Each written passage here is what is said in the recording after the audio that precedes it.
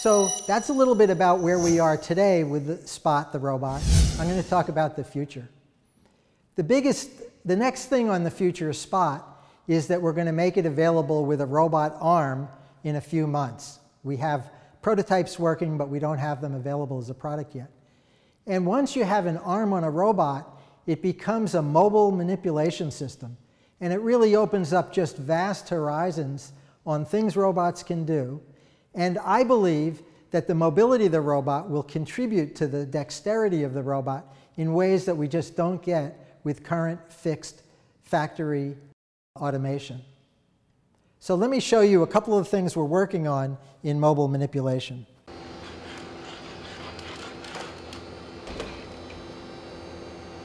Well, this is a simple task. Spot's opening a door. And at least it sounds simple, but I'll tell you, this is such a complicated task for a small robot to do, especially doors like this one that have closers on them to keep them closed when they're not being used.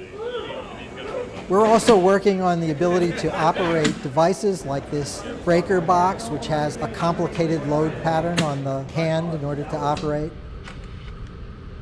I had never thought about using the robot to move furniture around, but here Spot's moving this chair by holding on and dragging it and using its ability to pull in order to maneuver. We also have a project that I'm sure many of you are going to be very interested in, and that's cleaning up your house. Now, Spot isn't available yet for home use, but someday it will be. And I think you're going to love the idea that the robot could be put in a room and use its vision system to identify your kid's clothing that's been lying around, or maybe your clothing that's been lying around, and then look around and go over it, grasp it, and put it in the laundry basket like this robot is doing in this prototype.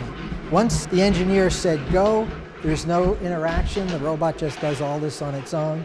It's using a cloud computing to do the vision in order to decide whether the object it's looking at is something that needs to be picked up and sorted, or whether it's something that belongs there and should be left alone. So really excited by this. It's a great example of combining some scholarly intelligence with our mobility and manipulation platform. Here's another possible application for Spot, and that's delivering packages the last 50 or 100 yards to your home from the delivery truck. I don't know about you, but when I get a package today, I worry about whether the driver of the car was adequately careful with washing his hands and wearing his mask and all that stuff. And I don't actually go near him. Wouldn't it be nice if a robot was doing the deliveries so I didn't have that worry? So as I said at the beginning of this talk, we're really on a journey. And one of the challenges about the journey of making these robots is that people and animals are so good at what they do, they make it look simple. And it's really not. And so we have an incredible amount of work to do if we're going to get robots to be even close to the skills and capabilities of people. We need to make them much easier to program. In fact, you shouldn't be programming them, you should just be telling them what to do. They need to have mechanical systems that are much more reliable, energy efficient. There's just opportunity in every direction in order to get the robots of our dreams. When we achieve the robots of our dreams, they're going to be incredibly useful. We can use them to keep people out of harm's way and to do dangerous work and avoid having people do it.